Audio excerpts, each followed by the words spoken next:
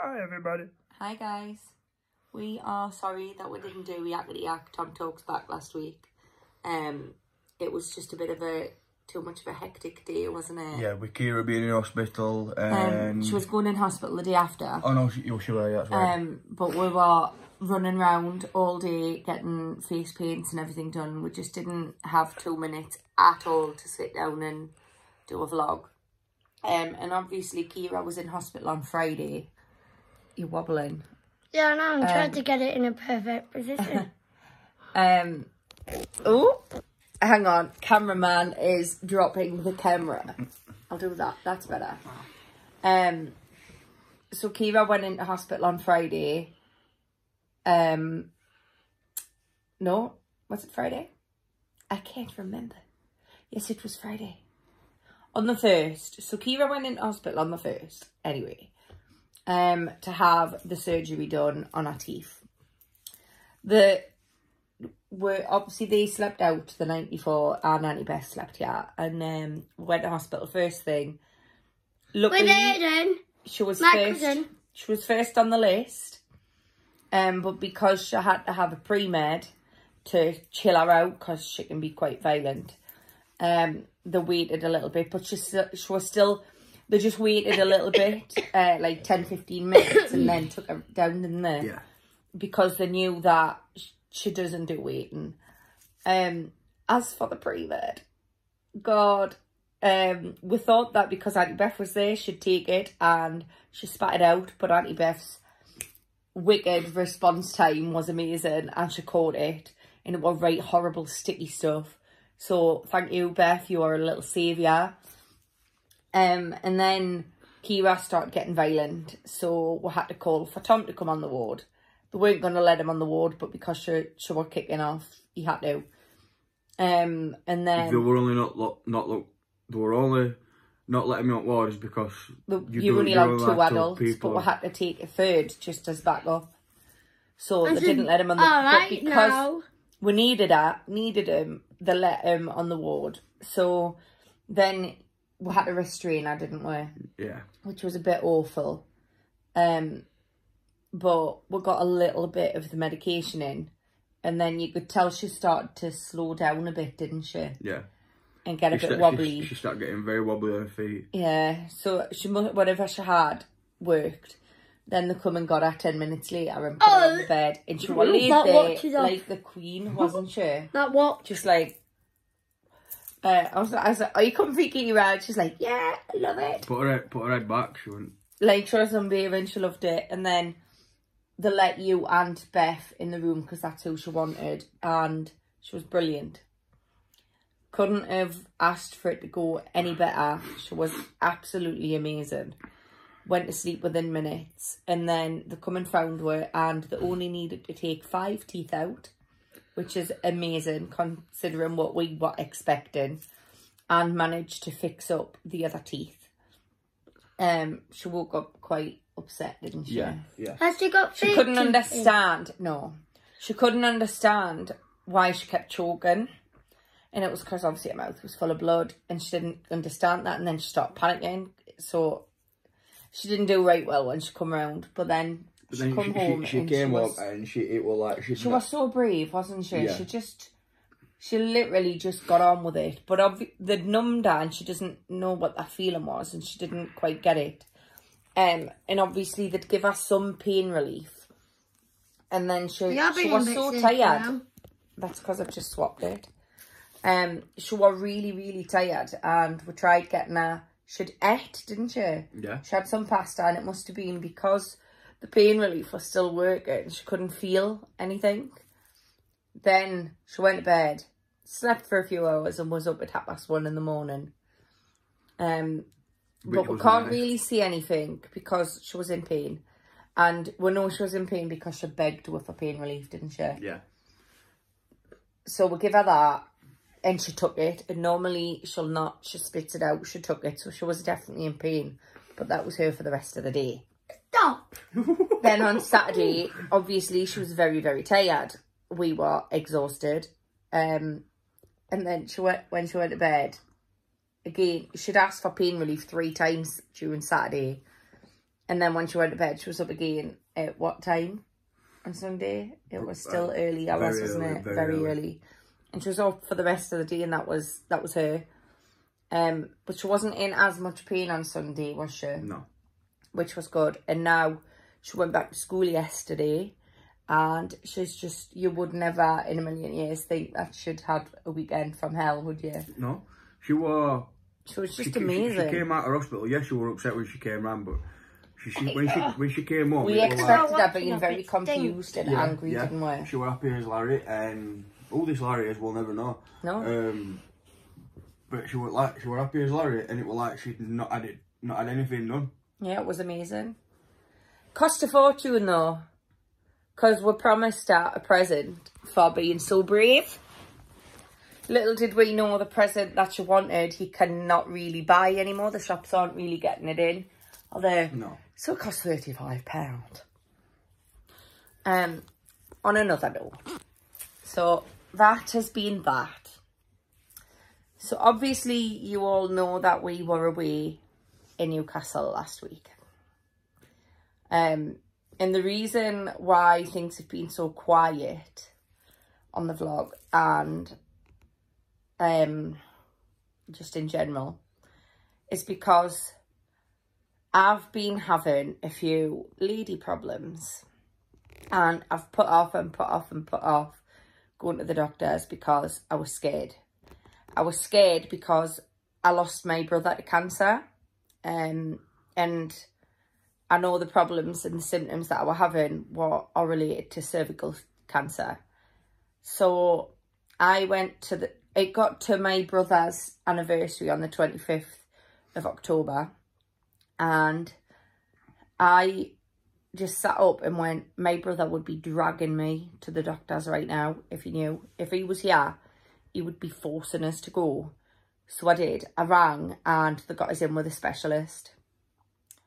I had an emergency cervical smear and then a manual internal as well. And they took quite a lot of tests and said that they were going to book us in for an urgent ultrasound. So I come home, obviously. Have you just pumped? Dearie me. So I was obviously a bit messed up. So we didn't go to Newcastle on the day that we planned to go because my head was just an absolute mess. She did say that they're hopeful that whatever they found is in early stages. Because I've only had the symptoms for about 3 or 4 months now. So they're hopeful that it's early and that they have caught it in time. However, obviously we went to Newcastle. I got a phone call on Monday saying that they've discussed my case. On Friday after I left, they discussed my case with the specialist, like bigger, and said they were going to bypass an ultrasound and go straight for a colposcopy because things don't look right. And I don't know what I can't say it. I don't know what. So colposcopy, basically, if anybody doesn't know what it is, it means they are going to use a camera, a microscopic camera, to look at my cervix in closer depth, and they use like this acid stuff to put on to make the abnormal cells show, and then they can take biopsies and possibly a procedure to get rid of the abnormal cells. So they were booking us in urgently for that. So then that set the alarm bells ringing, yeah, didn't it? Because they've just bypassed that and gone straight for the big guns. So now I'm flapping, as you can imagine. And she's here today at the doctor's. So we'll come back from Newcastle, and I had a letter saying that they wanted us in on the 20th of November. I'd put that in my calendar, was just about to go and get sorted for sitters and stuff, and the rangers. If you don't know where we are, we're in our house. The rangers are on Halloween. That's why we didn't do the next video. This is the real kind of reason why we didn't do the video, is because the rangers on Halloween, and asked us if I could come in today.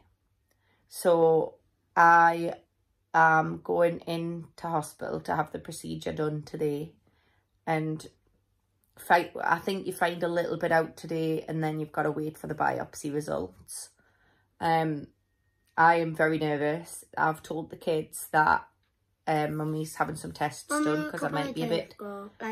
yeah. They'd heard a little bit of the conversation that of us telling me dad and me brother.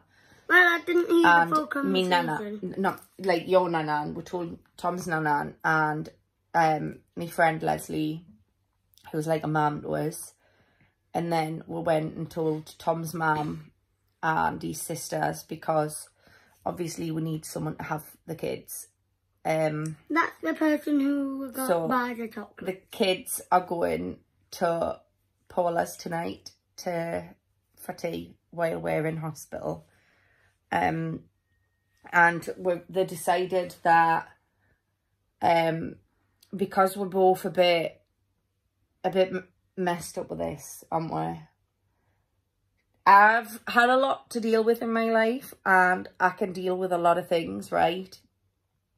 And I've always held it together for my family, always.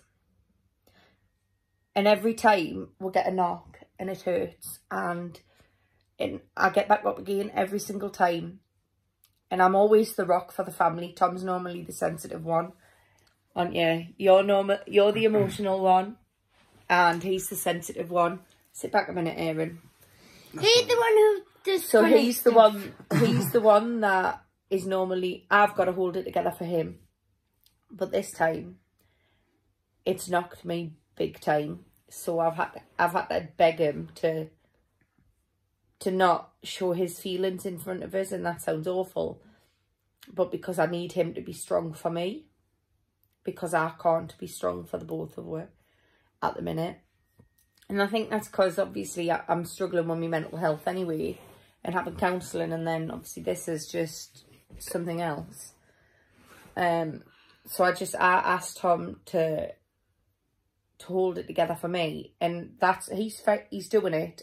He's been amazing, but I'm one of them that can't accept kindness because of the abuse I've had. I can't accept kindness and niceness, and he just wants to cuddle us, and I can't accept that. It just makes me feel worse. But he's doing what I need him to do, even though it's not what he needs right now. But because we know that while I'm in, Tom will be sat there panicking and probably in a bit of a state. His sister's going to come with her and keep him company so that he's not sat on his own, scared. But we've no idea what is in store for her, really. But I did explain to the kids that I might be poorly. We don't know. There is something wrong with Mummy. I've been having problems, and the testing is for this, and if it comes back that it is, then I need you to help. I do. I need you to be nice. I need you to get on. I need you to help around the house, and I need lots and lots of cuddles off you. And that's because they'd heard parts of the conversation, so they were sat there flapping. But I've explained it in a good way where they're not worried now. Well, you're a bit worried because you're a bit older and understand a bit more, don't you? But Layla and Kira, I've explained it to them where they're all right. I've told them I'm gonna be okay. You know, Mummy's handled a lot of stuff in her life, and I ain't going down without a fight, mate. But everything might be fine. It might be fine. We might be worrying over nothing. We just don't know. We don't. And the reason I've been umming and ahhing about whether I should actually do this vlog, because I didn't want all my business, like all my lady business all over. But so many people, so many girls miss their smears because they're scared of it. They're scared of that uncomfortableness. Then for you, it literally takes minutes. It does. And they're scared of having it done because, oh, it's a bit embarrassing. But the consequences are worse, believe me. I have put it off. I've been for my smears and I go, when as soon as they ask me to go, I'm in there and I go. But because I know the symptoms that I've got are massively linked to that, I put off going to the doctors, and I should have went straight away. I should have went, because what if I've left it too late? Do you know what I mean? So the reason I've decided to actually vlog this and vlog me results, and if worse comes to worse, then I will vlog me journey. The reason I've done it is because I want girls and women not to miss it. I want you, if you notice something slightly different with your regular periods, if there's something a bit off, if you're noticing things, please, please, please, please go to the doctors. Even just even speaking to a nurse to put your mind at rest, please do it for me, because you just never ever know when it's going to be too late. And we're clinging on to hope that I haven't left it too late. Put it back up. So yeah, this is today's vlog. We just wanted to know, and I want you to listen to me plea. And please, anything out of the ordinary that's not normal for you, go to the doctors. It's not that scary. It's not. Yeah, I'm a bit nervous now. And it was a bit uncomfortable and painful because of the problems I'm having. But my normal smears, they don't hurt. They don't hurt at all. It's a bit uncomfortable. You feel like it's a bit degrading, but the nurses, they've seen millions of these, do you know what I mean? Yours isn't special to them. They're not bothered. They don't really notice it. It's just a job to them. But yeah, so I just wanted to come on and say what's going on and why things are quiet and why we're a bit, yeah, just really quiet and subdued, really, aren't we? Because none of us knows what to say and how to act and how to get through it. I don't know how I do. Act hyper. I don't know how I'm gonna cope. I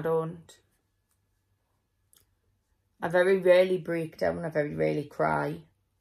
I found myself bubbling several times because I'm scared of what could happen. And this has just given us a kick up the bum, really. It has. It's made us realise, God, man, why do I let such silly things affect us when something massive like this? Yeah. So, thank you for watching. Thank you for following. Obviously, we will subscribing. We will update you as soon as we know, and once we've told family members, and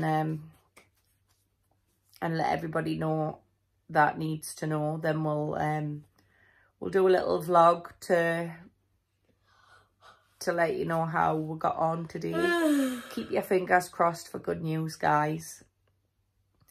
Much love. Peace. Bye. Peace.